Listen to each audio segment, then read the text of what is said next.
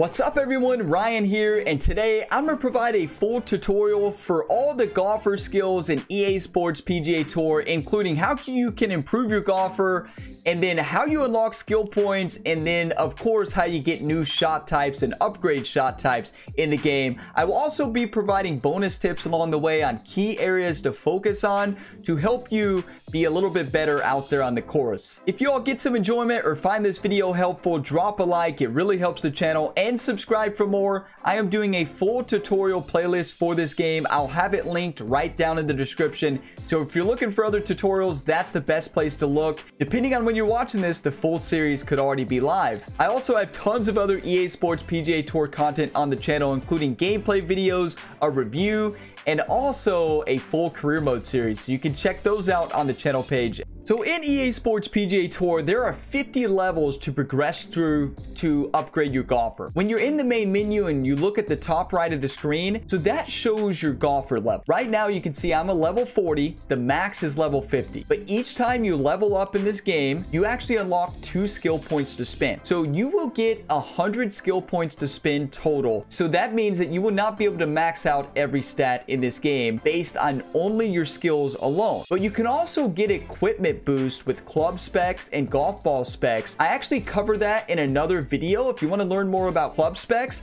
I have a video that you can check out in my tutorial playlist right down the description if you wanted to check that out and learn more about the equipment boost in the game.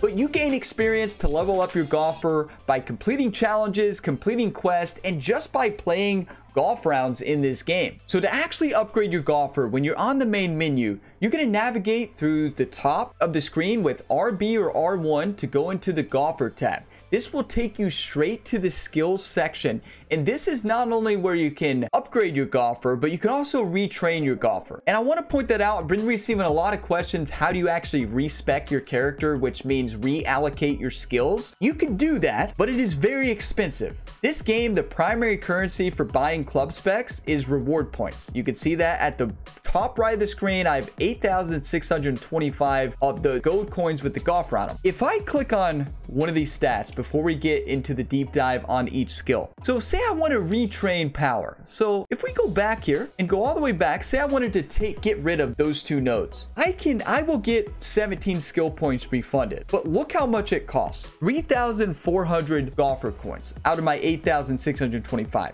That is a lot.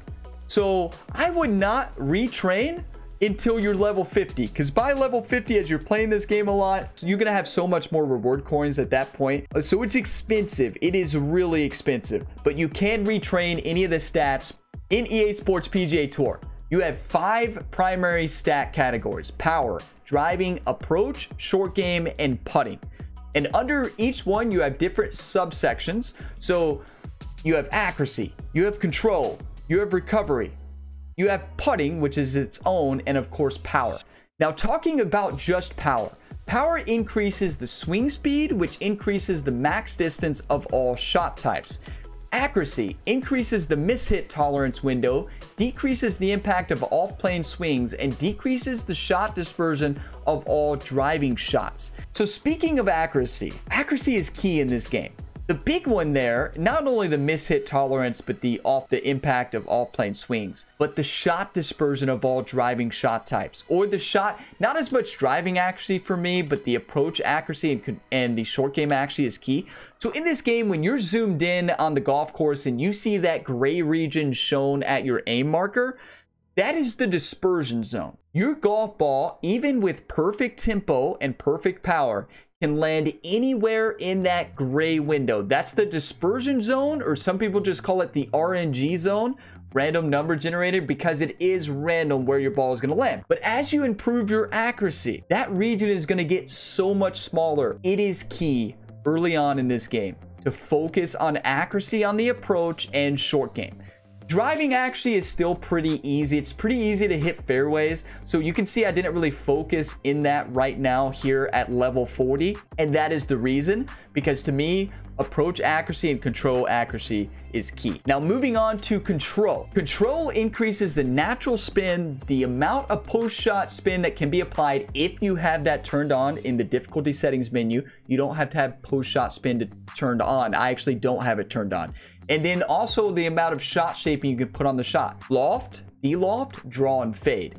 So a lot of people have been asking me, how do you get more spin on the ball? Upgrade your control stat. Your control skill is key if you want to put more natural spin on the ball. Not only can you put more natural backspin, but also you can add more loft to the shot, to each shot, which is then going to add even more backspin on the approach. So one thing that's important to mention in this game is that you don't start with all the shot types. So all the skill categories you see on the left side of the screen there, each skill can be upgraded to level 10 max. But as you progress through there, any of the levels that have a shield or badge on there is showing a shot type. So each shot type ranges from bronze skill level, but can be upgraded to silver skill level and gold skill level. More on that will be coming later in this video. But if you want to unlock a shot type, you have to level up to a certain level to unlock each shot type. So for example, if I want to unlock the power approach shot, I got to get to at least power level 4. If I want to unlock the approach finesse shot, which is a key shot in this game, I need to get to level 3 on approach control. If I want to unlock the spinner shot or runner, pick, spinner, I have to be level 3, 4, or 5 in control to unlock those shot types, at least the starting level bronze. If I want to unlock the Texas wedge, which for those of you that like to putt on the fairway close to the green, the only way you can do that is with the Texas wedge. And to unlock this, you have to have at least level 3 putting. So I will talk more about shot types and upgrades later on in this video. Just wanted to briefly touch on that right now because shot types are very important in this game. So my key areas I focused on right away. If you're learning, what do you want to do first? I did 3 power and then I did 3 putting so I could unlock the Texas wedge shot type, and then I focused on accuracy and control on approach and accuracy and control on short game. And then you can see I really focused on recovery short game as well. I focused on driving control. I regret that. I do actually regret focusing on this because I don't actually shot shape very much off the tee, because that diagonal swing plane that you have to hit on tour difficulty, I'm not good at it at all. So I avoid the draw and fade at all costs. So if I was going to retrain, I would go ahead and take off these controls and to spec into something else, but I haven't done that yet.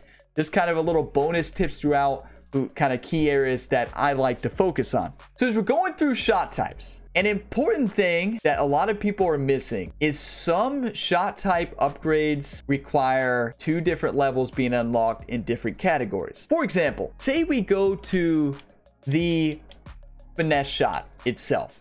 So the finesse shot is my favorite shot. I use the finesse shot on almost every approach in the game. I highly recommend you unlock this shot as quick as you can, because this is the shot you will use for partial shots when you're in between clubs. It's really good. So the finesse shot does have more roll and less backspin, but when you add loft to it, you can still generate a lot of backspin. But the finesse shot is the true partial shot in this game when you're in between clubs. I hit this golf shot like 90% of the time.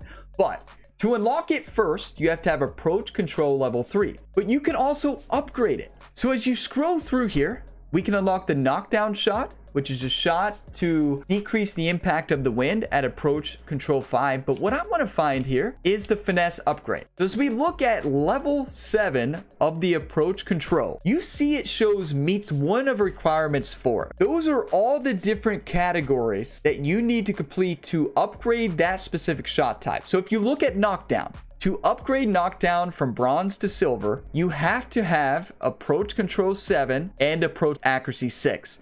A lot of people are thinking they're upgrading it, only meeting one of the criteria. You have to meet both. Both of them have to appear yellow and highlighted for you to actually have that specific shot type upgraded. That's a common mistake I see in questions and comments, that people are not getting the shot types actually unlocked because they're not meeting all the requirements. What I recommend is getting this finesse shot upgraded to gold. And honestly, finesse shot upgraded to gold and short game shot, most of the short game shots upgraded to gold besides the runner shot. So then if I wanted to upgrade the finesse shot from silver to gold, I would need approach control 8 and approach accuracy to level 7. So as you increase and upgrade your shot types from bronze to silver to gold, the shot types actually, that accuracy dispersion zone that is key on each shot, gets so much smaller. That is why it is key to upgrade the shot types that you use the most.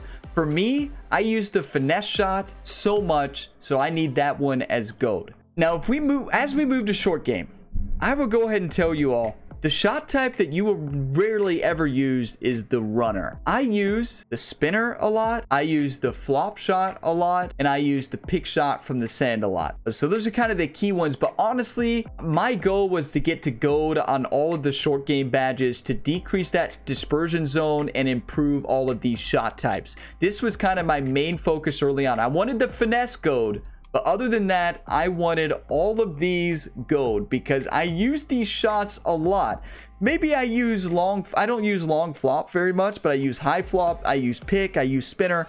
The only one I don't use is runner, but I still wanted to have the recovery, control, and accuracy for short games, which is why I still have the ones I don't really use very much to gold. And the last stat category I wanted to touch on is the recovery stat. It decreases the impact of distance and accuracy penalties applied when in bad lies such as the rough and sand on all approach shot types. So when you're in the rough or sand in this game, that dispersion area, the gray area, gets a lot bigger. One thing you can do to negate that and still make that dispersion zone smaller when you're in the rough or sand is by upgrading your approach recovery and short game recovery. Another thing in this game that's very powerful and really overpowered is the hack shot. So I don't have it unlocked for Ryan Gamer yet, my created character, but I do play the hack shot a lot with the playable pros.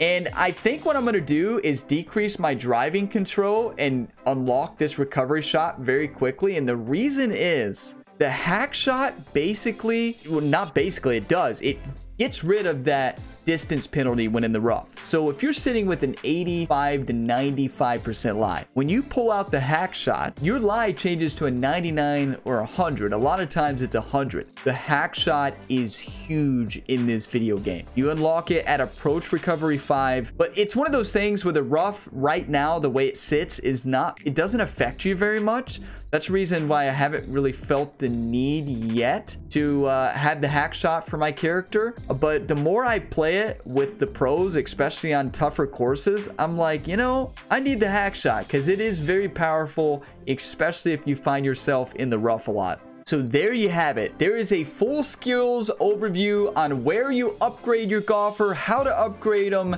and also how you unlock new shot types and upgrade your shot types. Another thing I wanted to briefly mention is if you look at the bottom right of the screen, it shows your overall stats and course fit. The course fit, if you select a course in this game and you're in quick play and you see the course, it shows the course fit. So it's basically showing your overall stat and skill allotment based on your golfer and the equipment boost you have. So you can see in bright yellow, that's just my skills. Now with the equipment boost that I have applied to my golfer, I have legendary club specs for irons, wedges. You can see I have big equipment boost there that further increase my skills. So my player overall is sitting right now around 82 overall base skills.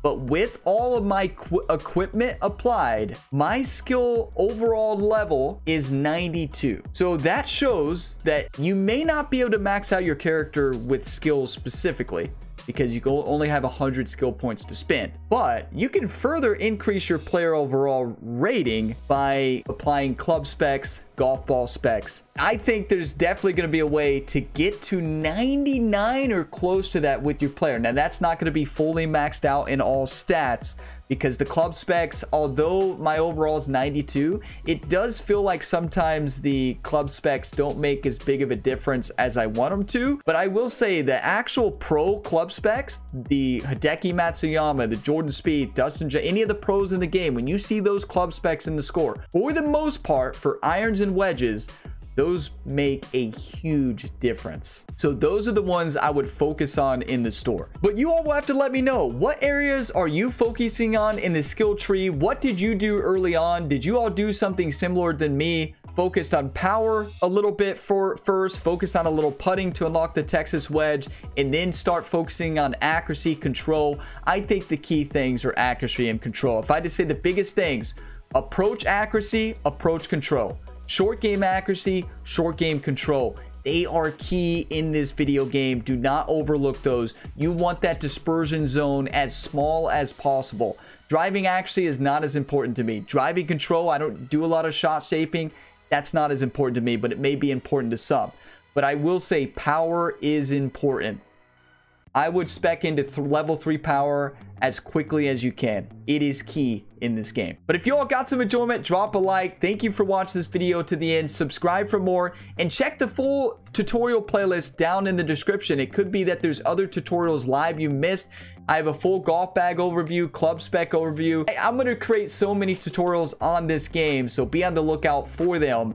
But I greatly appreciate all the support. Let me know what you're focusing on with your golfer in a comment below. And also, if you have any other tips that may help other players, feel free to leave that in the comment. Some people might be going through and reading it and learn something that you're using that may help them. And if you all did not know this, I have a full career mode series on the channel. I'm having a blast with that one. You can check out that series. Plenty more EA PGA Tour stuff here. And also I have a second channel, Gamer Ability 2. Get on over there. Link in the description to that. We're trying to get to 1,000 subscribers on the second channel early this year, so be a part of that. You all are all legends. I will see you in the next one. As always, have a fantastic day, everybody.